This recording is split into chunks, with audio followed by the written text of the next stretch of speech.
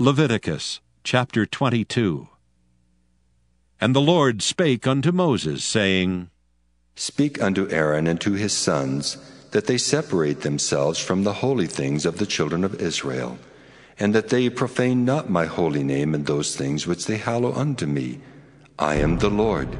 Say unto them, Whosoever he be of all your seed among your generations, that goeth unto the holy things, which the children of Israel hallow unto the Lord, having his uncleanness upon him, that soul shall be cut off from my presence. I am the Lord. What man soever of the seed of Aaron is a leper, or hath a running issue, he shall not eat of the holy things until he be clean.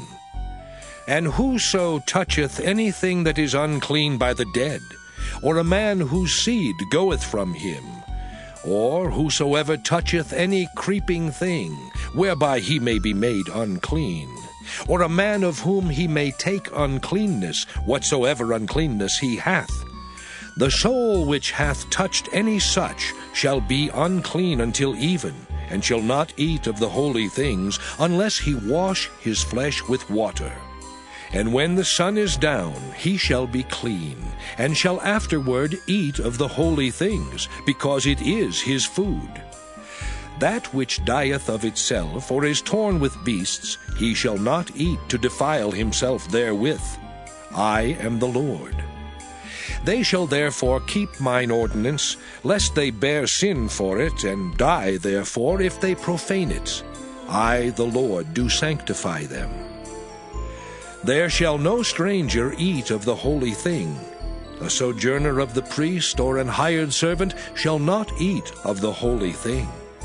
But if the priest buy any soul with his money, he shall eat of it, and he that is born in his house, they shall eat of his meat.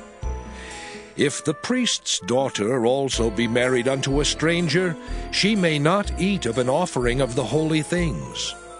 But if the priest's daughter be a widow, or divorced, and have no child, and is returned unto her father's house, as in her youth, she shall eat of her father's meat, but there shall no stranger eat thereof. And if a man eat of the holy thing unwittingly, then he shall put the 5th part thereof unto it, and shall give it unto the priest with the holy thing. And they shall not profane the holy things of the children of Israel, which they offer unto the Lord, or suffer them to bear the iniquity of trespass, when they eat their holy things. For I, the Lord, do sanctify them. And the Lord spake unto Moses, saying, Speak unto Aaron, and to his sons, and unto all the children of Israel, and say unto them, Whatsoever he be of the house of Israel, or of the strangers in Israel, that will offer his oblation for all his vows, and for all his freewill offerings, which they will offer unto the Lord for a burnt offering, ye shall offer at your own will a male without blemish, of the beeves, of the sheep, or of the goats. But whatsoever hath a blemish, that shall ye not offer, for it shall not be acceptable for you.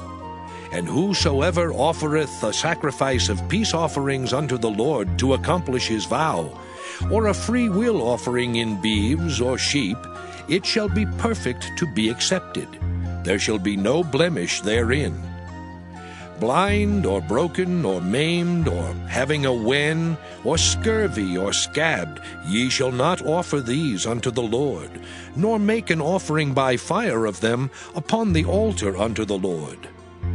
Either a bullock or a lamb that hath anything superfluous or lacking in his parts, that mayest thou offer for a free will offering, but for a vow it shall not be accepted.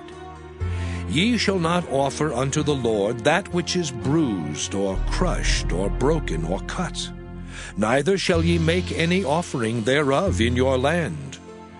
Neither from a stranger's hand shall ye offer the bread of your God of any of these, because their corruption is in them, and blemishes be in them, they shall not be accepted for you. And the Lord spake unto Moses, saying, When a bullock, or a sheep, or a goat is brought forth, then it shall be 7 days under the dam, and from the 8th day and thenceforth it shall be accepted for an offering made by fire unto the Lord. And whether it be cow or ewe, ye shall not kill it and her young both in one day.